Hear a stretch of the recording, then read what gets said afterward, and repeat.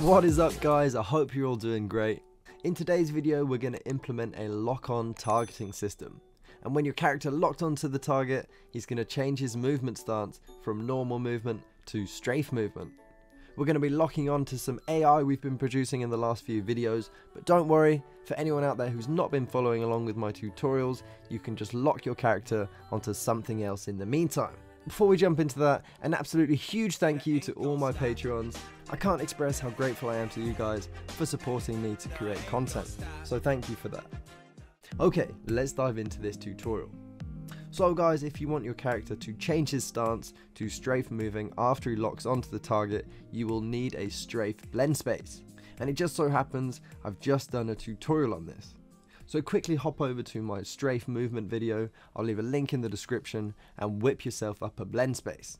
For those of you who don't know what a blend space is, don't worry, the other me teaching that tutorial will help you out with that. It should only take you a couple of minutes.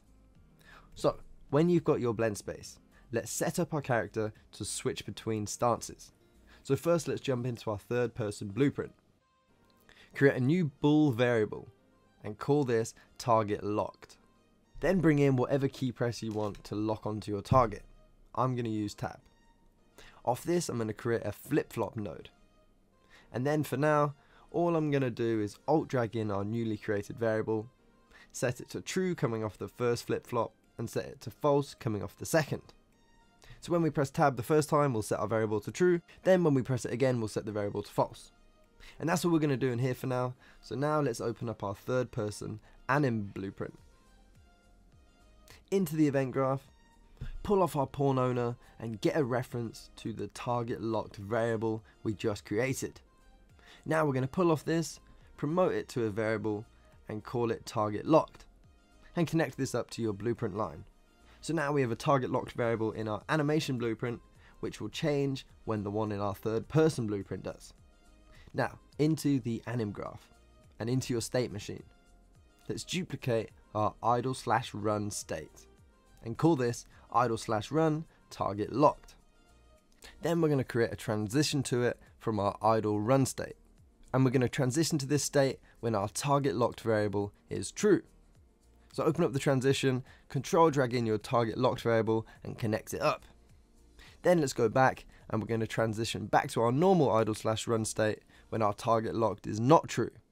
So in the transition, control drag it in, pull off it and bring in a not node and connect it up. Then go back again and do the final transition from our target locked state to our jumping state. And it's going to be if we're in the air. So double click to open it up, control drag in is in air and connect it up. Now go back and jump into our target locked state. Delete the blend space that's there and pull in our strafe blend space from the asset browser in the bottom right. Now we need to give it two inputs. So we already have speed, this is implemented in the standard third person template, so we can control drag that in and connect it up. Now we need to create direction. So into the event graph, off your pawn owner, we're going to get active rotation, and then we're going to get velocity. Then off one of these, we're going to bring in a calculate direction and connect the three nodes up. Then off this, we're going to pull off our output, promote it to a variable and call it direction. When you've done this, we're going to go back to our target locked state.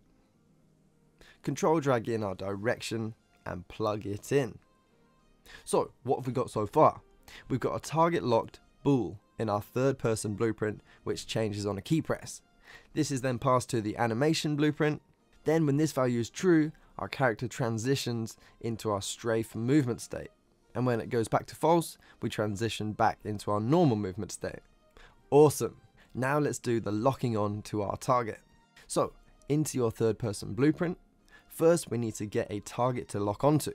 So we can delete everything coming off our key press that was just temporary. Then control drag in our target locked variable. Hold B and click to bring in a branch and connect these up coming off the key press. So if we haven't locked onto a target, we need to find a target. So let's create a sphere collision to do this. So bring in a sphere trace for objects node. This node basically allows us to generate a collision where we can specify the start location of the collision, the end location, how wide it is, and what type of object we're looking for. So let's go down it sequentially. For start location, we want to start at our character's location. So let's bring in a getActorLocation node and plug this in. Then for end location, we want the collision to end somewhere in front of our camera, somewhere in the distance. So let's get our follow camera by control and dragging that in. Then we're going to pull off this and get its forward vector. Then we're going to multiply this by a float with a value of 1000.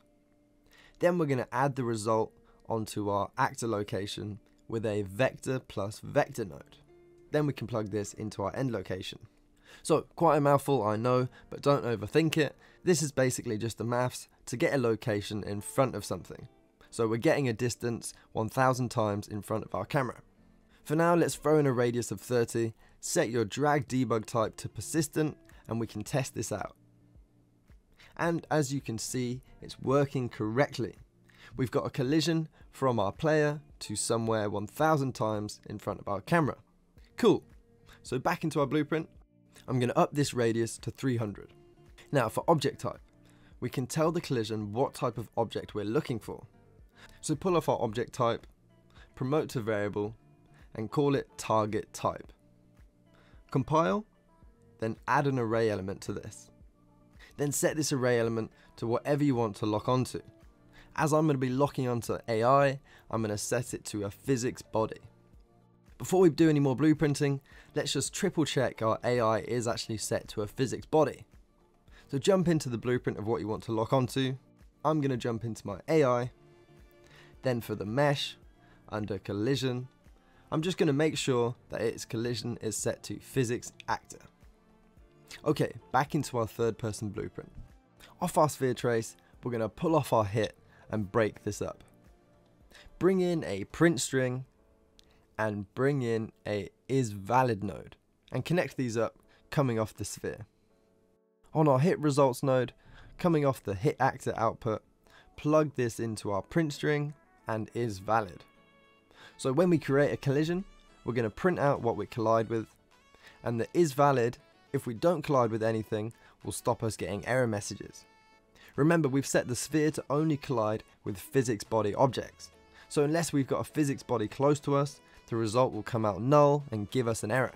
The isValid prevents this. So off our hit actor again, we're going to promote this to a variable and call it locked on target. So if we do hit a target, we're going to create a reference to that target. Then we're going to alt drag in our target locked bool and set it to true. Bring in a use controller rotation yaw node. We're going to set this to true as well. So this node will make our player character face wherever our camera is facing. So now when we press our key press, if we're not locked onto a character, we're going to generate a collision. If our collision collides with a physics body, we're going to create a reference to it. We're going to set target locked to true, and we're going to make our character face our camera. Now, if we have a target locked and press tab, we want to unlock ourselves. So alt drag in our target locked bool and set it to false. Then set use controller rotation yaw node back to false as well. And we're going to alt drag in our locked on target. By not putting anything in here, it's basically clearing it. So now that we've got a target to lock onto, we need to actually make our camera lock onto that target. So bring in an event tick. It needs to be a tick as we need to constantly tell our camera to look at that target. Then control drag in our target locked variable, hold B and click to bring in a branch, and connect these up coming off the tick. Now this next part is a lot of maths, and instead of wasting a huge amount of your time explaining it all, I'm going to ask you to click the link in the description called Blueprint Nodes. This will open up this page, and from here you can copy all these nodes the same way you do in Unreal, by click selecting them and pressing Ctrl C. Then go back into Unreal and Ctrl V to paste these in your blueprint. Off the branch is true, connect this into the set control rotation node. And for the locked on target reference, make sure this is the target reference we made earlier, the one we generated when we had a collision. So as I said, I'm not going to explain all the maths, but what do you need to know? So the set control rotation node is basically setting our screen's rotation. And all this maths is doing is generating us a rotation to look at our target based on his location. And we're using this rInterp2 node to send our screen to the location over time, so it doesn't snap the screen instantly to that spot. So we're sending our camera to look at the target's location. But if you want the camera to look slightly left, right, down or up, you can change this here. Just change the value of Y and Z slightly. If you want to look further down, subtract more from Z. If you want to look further up, add to Z. Then if you want to look further left, add to Y. And if you want to look further right, subtract from Y.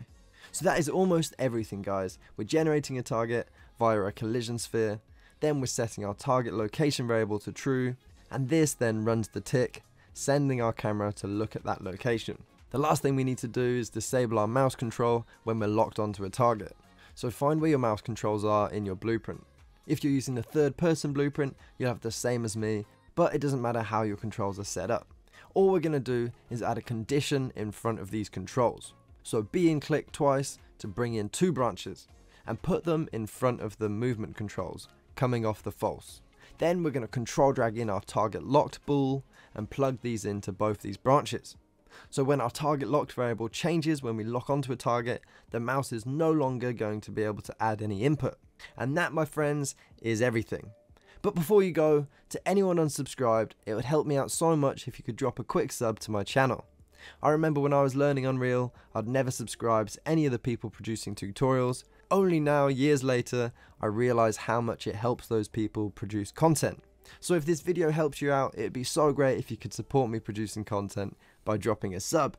Anyway guys, if you've got any questions, drop them into the comment section and I'll do my best to help you out. Thank you so much for watching, and as always, I'll see you in the next video.